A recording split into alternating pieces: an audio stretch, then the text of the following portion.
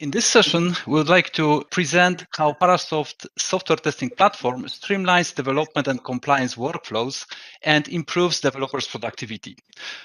Our story starts with the developer pulling the code from a Git repository.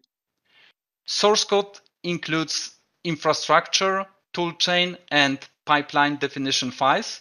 So the development environment, including testing tools, is automatically provisioned with containerized toolchains according to those definition files.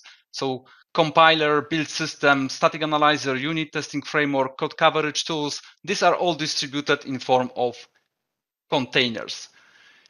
And once the code is locally tested by developer, it's pushed to repository, which triggers the CI/CD pipeline.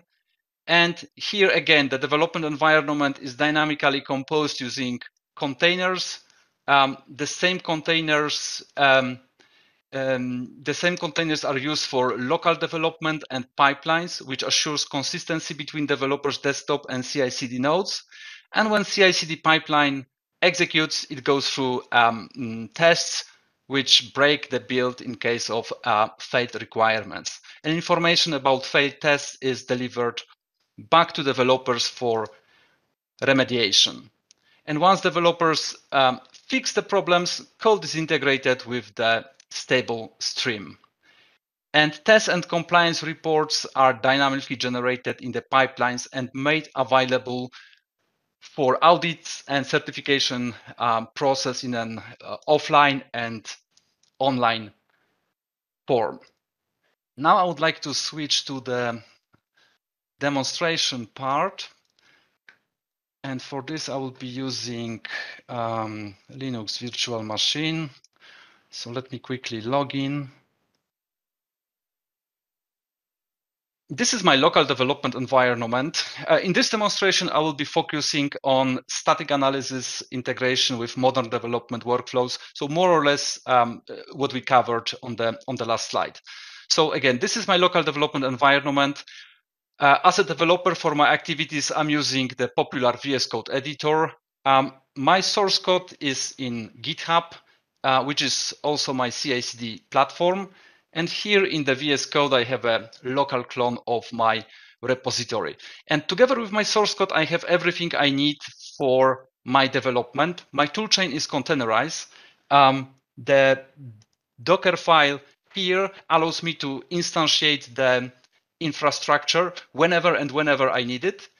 It includes compiler, build tools, and of course, Parasoft testing toolchain. So I do not need to install locally. And my GitHub workflow is defined in a YAML file here. It contains several steps, including the quality gate with Parasoft C++ test, where compliance is enforced. And for my project, I have a requirement to, let's say, be MISRA and CERT compliant. And my compliance requirements are codified and kept together with the source code. Here I have a couple of configuration files. Actually, I have two configuration files. One contains limited selection of static analysis checkers for local execution before publishing the code to the repository, just to make sure I'm not missing something obvious. And the other one with complete selection of static analysis checkers for MISRA compliance. That's the final verification that's used for the final verification of my code against MISRA standard, and this one is used this one is enforced in the CI/CD. So now I'm ready to start working on a new feature. So my first step is to create a feature branch. Let's call it feature ABCD. My feature branch is ready. And my goal is to implement a new functionality, and this is ability to print empty test message, whatever it means. So I just created a new source code, and I want to execute this quick local scan with a subset of static analysis checkers. just to make sure I'm not missing something obvious before publishing the code. And as you can see, Parasoft toolchain is executed from the container. Static analysis is done in the background, and I get the feedback. This item in problems view represents a static analysis finding. If I click, I'm taken to the relevant place in the source code. In this demonstration, we're focusing on integrations with the workflows, so I'm not going to elaborate about this specific problem. If I'm interested, I can get more detail, I can investigate the documentation. But for now, let's assume that this is security-related issue. It doesn't like the way how I initialize the buffer. So let me quickly correct the code and again, run the static analysis locally to validate my most recent changes. And I should get the feedback in a second. And now my code is clean, no more problems reported. So I'm ready to push my changes to the repository. Let's say new feature implemented. Okay, let's commit it and let's publish the branch. And if we go now to GitHub, we see that the new branch is already there. And obviously, as a developer, I'm interested in integrated my changes with a stable branch, with a stable stream. So I need to create a pull request to get my changes approved. And the pull request, as a part of pull request, this quality gate is executed, which includes Parasoft static analysis for MISRA compliance. So this is already running in the background. If we drill down here, we should see some output. So we see that the pipeline is progressing, and in a couple of seconds, it should finish. This time we are running this second configuration, which contains the complete collection of MISRA static analysis checkers. So it may take a little bit longer, but not too long. And if we go back to the main page of our pull request, we should see a feedback in a moment. So let me refresh it. Not yet. Refresh it one more time. Okay, and I got my feedback, and I see that I'm not ready to merge my changes because some additional problems were reported. And this is where value of the close integration, where the value of static analysis close integration with CI/CD is obvious. I get these problems reported exactly in a place where I expect them, attached to my pull request. We have two more additional findings. If I click here, I get more details. It shows me a collection of snippets with the source code with additional helper annotations that explain why the problem was reported. So I get enough information here to act on these findings and to improve my source code. And if I'm working with a small set of problems, I'm probably fine even doing changes here in GitHub. If I'm working with larger batches of violations, it may be more convenient for me to go back to my favorite VS Code and load the results directly to the IDE. And our extension for VS Code integrates with GitHub. So it understands what's my current feature branch. It goes to GitHub. It identifies the most relevant pipeline and shows me the latest results. So I can analyze them and change code in a convenient way. And again, I won't be diving into details of these problems. So let me quickly fix the code, and submit my changes. Okay, I'm ready. And let's say static analysis applied. And I'm publishing my changes to GitHub. And if we go back to the pull request page,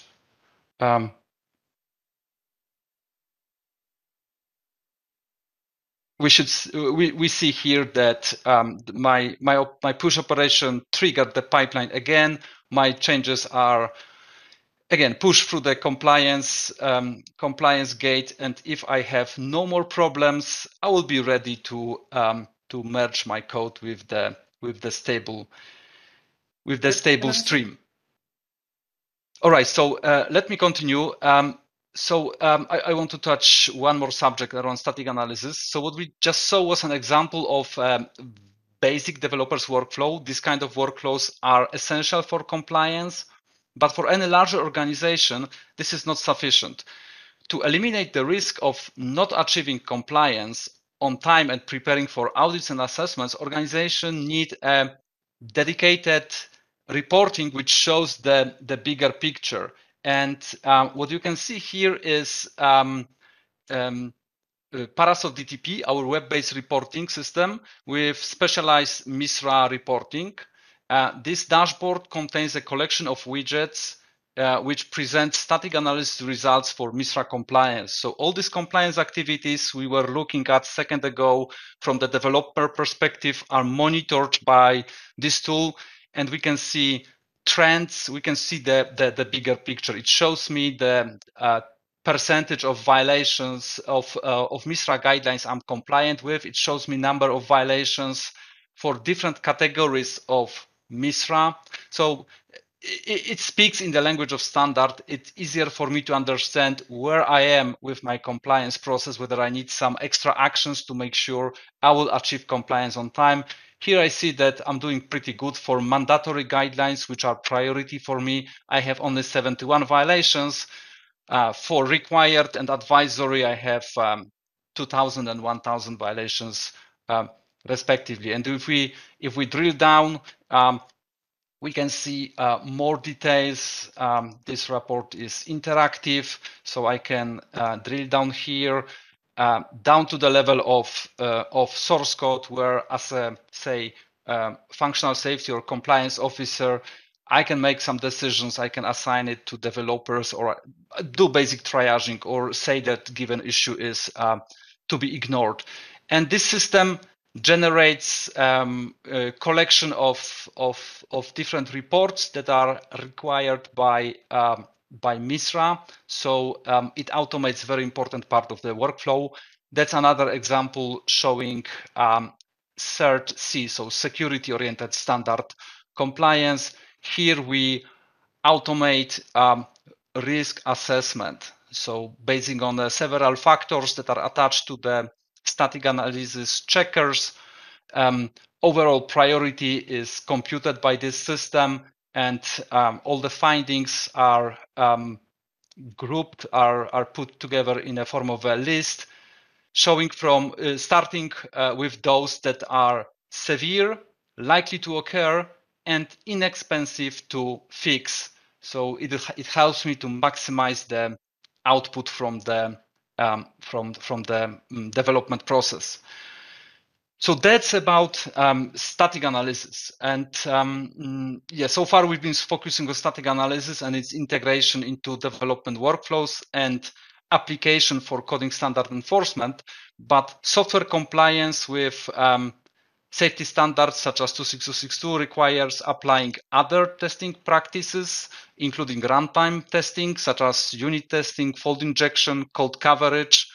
And these runtime testing techniques tend to be more complicated and challenging than static analysis, especially that it's recommended. It's a recommendation from the standard from 26262 to execute, to perform these tests in the environment that is, I'm quoting standard here, as close as possible to the production environment. So in many situations, we will want to execute tests on real microcontroller or on the simulator. And Let me switch to another demonstration project. That's a last demonstration from my side. What you can see here is an Eclipse development environment set up for building and debugging the code for ARM microcontrollers. And specifically in my configuration, I'm using ARM simulator for executing the code. And this IDE, I have C++ test Eclipse plugin, which helps me to stay productive with my unit testing and code coverage compliance requirements. Because let's say that for this project, I need to document achieving 100% requirements testing coverage and source code level coverage. And for me as a developer, the starting point is a requirements view that is provided by our tool.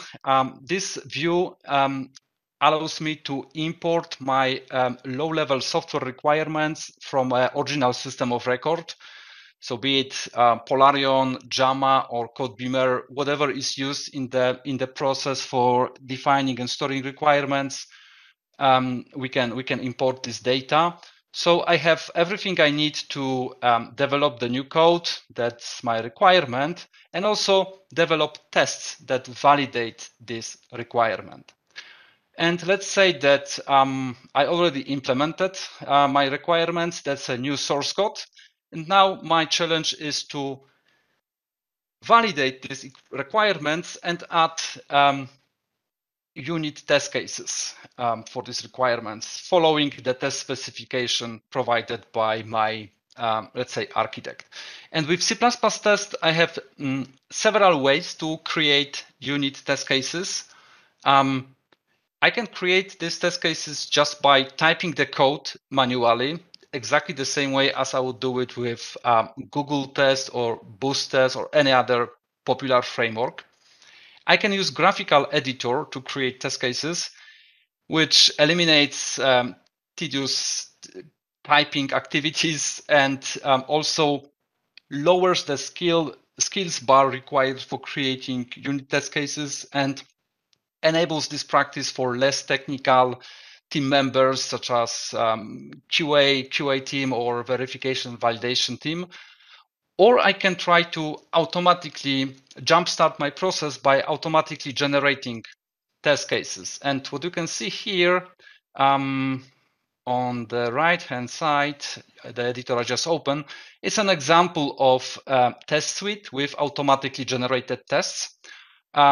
These tests are generated based on the information we get from the code during the static analysis. So it includes some data and control simulations with some heuristics, with the overall goal to penetrate code as much as possible. So these tests, these automatically generated tests, are not good for testing requirements, but they are good for stress testing, error guessing, or fast testing.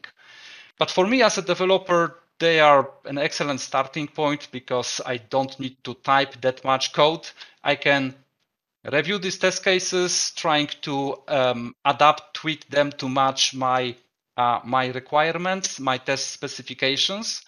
And if I, after perhaps some modifications, find that a specific test is good for validating given requirement, I can annotate this test case as a test case that validates the requirement. And as you can see, this test case is now attached to this test specification and what follows to this requirement as a test that is basically validating it. And now we can execute these tests. Let's assume that we've done very similar procedure on other test cases. Now the tool is using cross-compiler to build the test harness, and it will be the test binary will be executed on the simulator, and as you can see, my tests were executed. Status is okay. And I get some code coverage, information here. And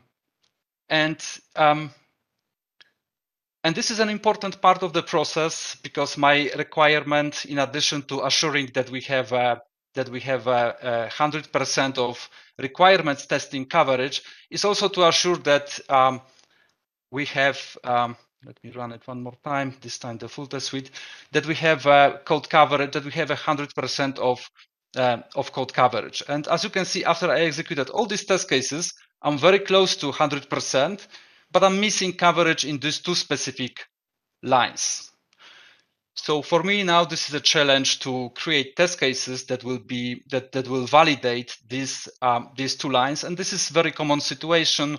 Here we have a branch in the code that is supposed to handle a failure in reading sensor. So I'm unlikely to go through something like this during my regular testing, and it's sometimes very time consuming to understand what should be the stimulation for the source code, what should be the parameters to force the code to change the execution path so that these uncovered lines are covered. And here is where our tool provides an extra value. We can select lines of code that were not executed so far by our testing, and we can use something we call Coverage Advisor. That's a module of our solution that uses this advanced data and control flow analysis to simulate the paths in the code, and it provides information for me what values I need to use in my test cases and how I need to change, for example, response from the functions that are called when test is executed to make sure that these lines are not covered. So in this example, we see that channel to read the input parameter for the function needs to be greater than 5 and smaller than 255, and also response from read sensor function needs to be different than 2 and simply equal to 1. So this information is very helpful for me. I can apply it to create a test case and satisfy all my requirements for testing coverage.